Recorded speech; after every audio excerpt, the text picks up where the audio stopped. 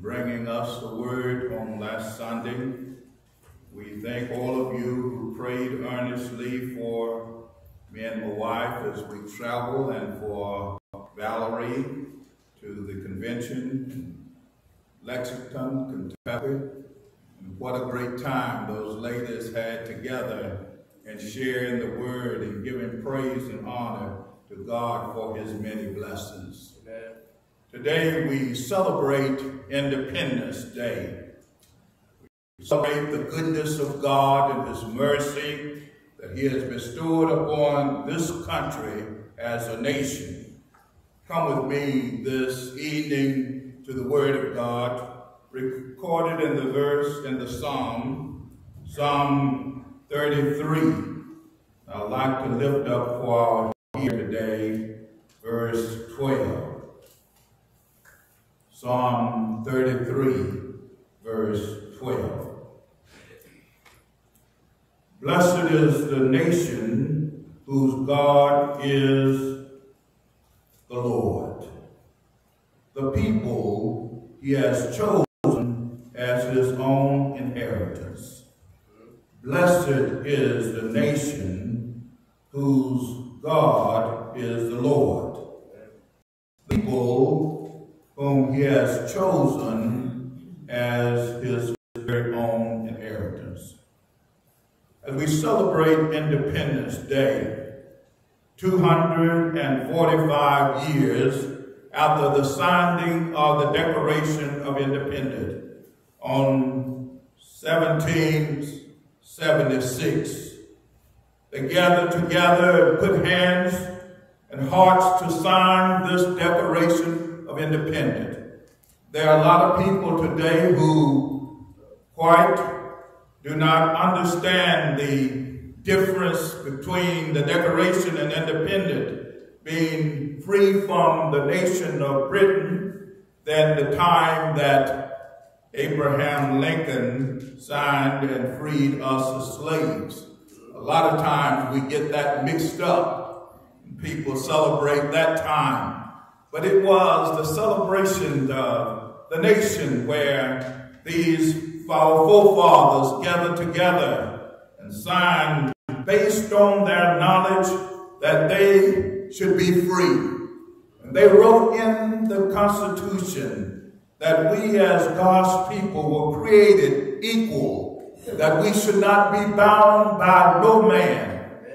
And God created all of us to be free from the very beginning, to be free, created Adam and Eve to be free. And no doubt they enjoyed the freedom that God had intended for all mankind until they fell into slavery. Slavery of sin, when Satan took them into sin, and they now were free, no longer free to enjoy all of the blessing that God had in for them. I come to share with you today, brothers and sisters, in order for us to be in the freedom that God gives us, we must know Jesus as Lord and Savior. Amen. Jesus must set us free. I know that there are those who are seeking freedom from many things. There are those who are seeking freedom be from the families, freedom from freedom, and they say, I want to be free. And they're looking for freedom and looking for it in drugs, looking for it in sexuality, looking for it here and there. But I stopped by this evening to share with you, there's no real freedom than in Jesus Christ. For Jesus declared, if I set you free, you are free indeed. We find this freedom that we enjoy today in this land was based upon God setting us free. Our forefathers started out believing and trusting in God. They placed upon their motto, in God we trust. They stated that as they signed the Constitution, they prayed earnestly that God would bless and bless this nation. They put their lives on the line, for they knew that they could be put to death, and yet they were willing to suffer. Yes, as we talk about freedom today, we know that there's a price, always a price for freedom. Or we talk about freedom and say, free, but no, I share with you there's a price. Our foreparents paid a precious price for your freedom today. To be able to gather here in this sanctuary to worship God, a precious price was paid. To be able to have the freedom to speak, to say what you want to say, a precious price was paid. To be able to have the freedom to go wherever you want to go and do some of the things that you will do in accordance with the law. A precious price was paid. Yes, we celebrate today. We celebrate as the 13 colonies came together and agreed that they would no longer be subject to Britain, no longer be subject under their laws and regulations. But they felt that they should be free from under the pressure to worship God. And this was the main thing that they were seeking, the freedom to be able to worship God, to serve Him. Even starting from Christopher Columbus, as he set sail to find this new nation, we find Christopher Columbus saying that I was led by the Spirit of God to move forward to discover a new nation so that God's word and the gospel may be spread throughout. Yes, our forefathers had this in mind of spreading the word of God. This was their ultimate goal, that people would come to know Jesus Christ as Lord and Savior. We see Quentin Alton also saying that I desire that everybody be able to know Jesus as their Lord and Savior. And for this reason, we seek this freedom. Yes, that should be our mission and our goal still today. And as we think of it today, I would like to use as a theme for us, Take Me Back. Or our foreparents sung a song when they realized that they had forgotten about the goodness of God and His mercy. They were saying, Lord, take me back. Take me back to that place where I first believed. Take me back to that place where I first find your grace and mercy. Yes, take me back. And we as God's people today need to come to that point of saying, Lord, take me back to the point where our forefathers believed and trusted in you. They came to this nation seeking freedom, seeking that the word of God be spread throughout the land. Lord, take us back. Yes, we need to go back. As we look at our land and our nation today, many have forgotten about God.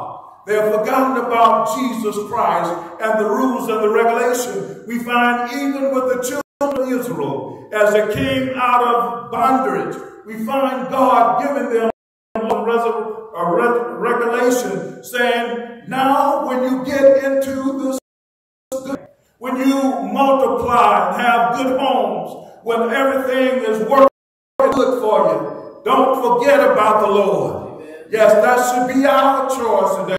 We have moved into a new land, a land where we have plenty, a land where we have plenty even to throw away, a land where we fail to realize that it is by God's goodness that we are here, a land where we've forgotten about our blessing come down from God. Oh, we need to pray and sing our foreparents, Lord, take me back. Take me back, Lord, to the time when I didn't have, when I called upon your name. Take me back, Lord, when I didn't have such a fine automobile, when I had to walk, and as I walked along, I talked to God and asked him to bless me. Lord, take me back. Yes, we need to ask God to take us back. Many of us have forgotten about God.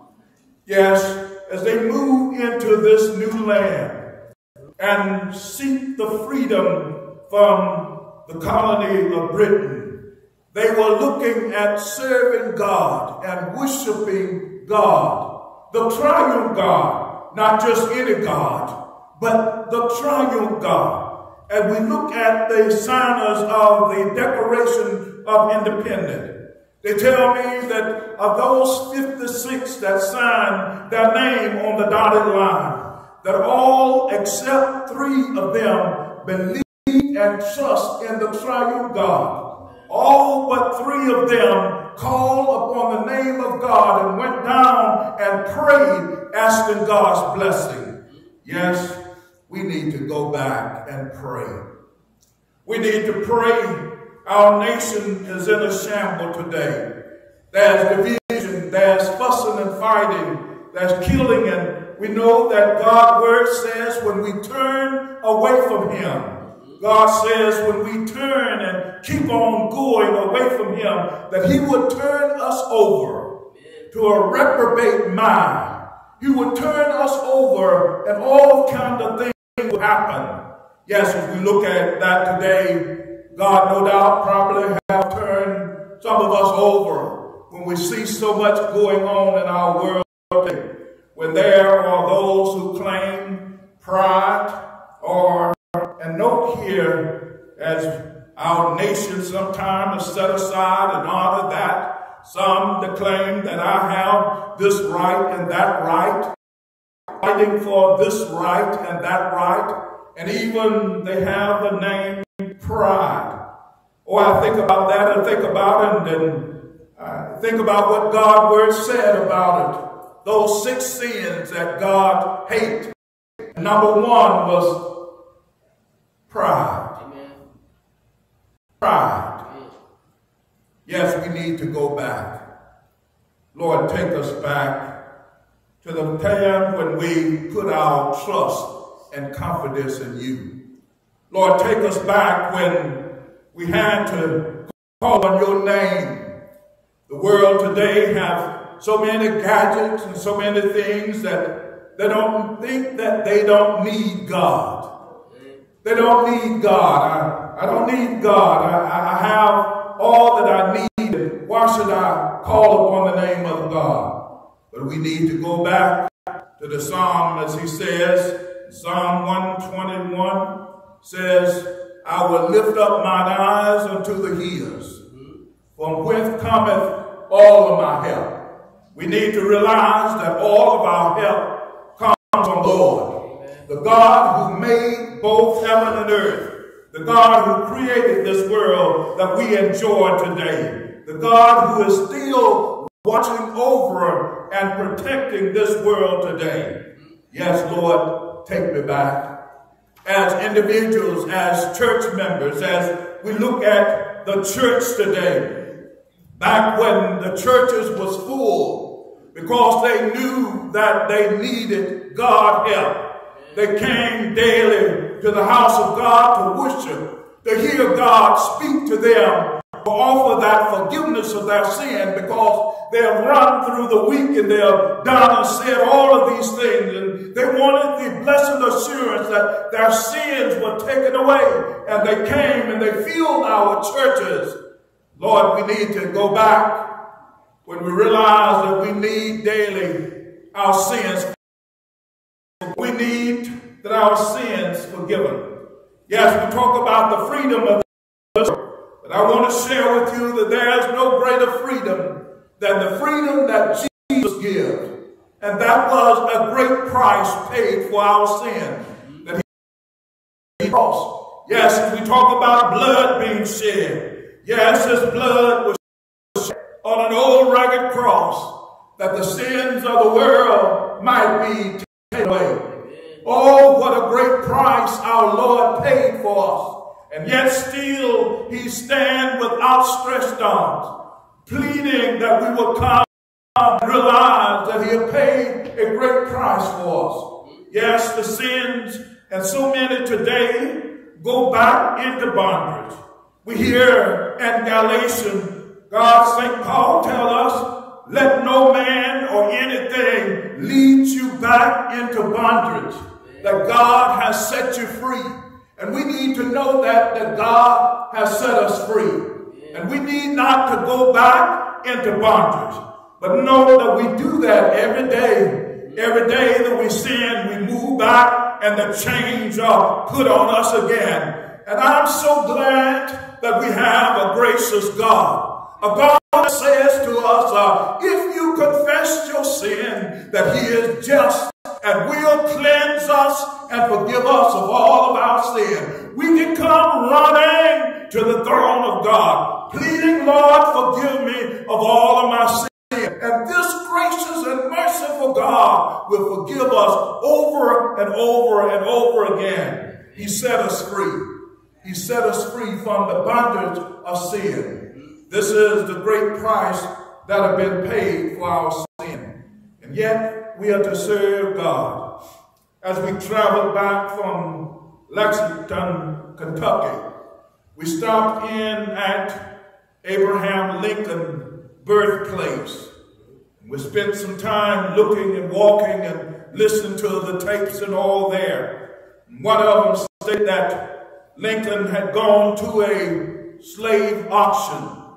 There they were auctioning off slaves. And he stood there, and there was a girl that had been mistreated and beaten down. And he looked at her and he bought her. And he said to her, after he bought her, the little girl said to him, now, what are you going to do to me? Everybody else have mistreated me. Everybody else have done this. What are you going to do to me? And he said, I'm going to set you free. Yeah. Free, she said. Really free? Can I go or do whatever I want to do? And he said to her, yes, you can go wherever, do whatever, you are free. And the young lady said, I'll go with you and serve you.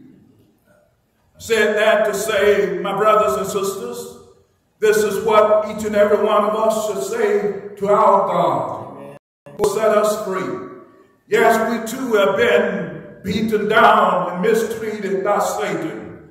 We have been entangled with him in a battle that we couldn't win by ourselves. But thanks be to God that he stand and won the battle for us. And he has set us free. And now that he has set us free, our goal should be, Lord, I'll go with you. I will serve you until I die. That ought to be each and every one of us. And I pray today that you leave here today knowing that Jesus has paid a great price to set you free. And I pray that you would declare, I will serve the Lord until I die. I will serve you, God. I'll go with you. May he bless you today. And may he keep you is our prayer. Amen and amen. Now may the peace of God that surpasses all men understanding keep your hearts and minds in Christ Jesus as we celebrate the freedom that God has given us. Amen.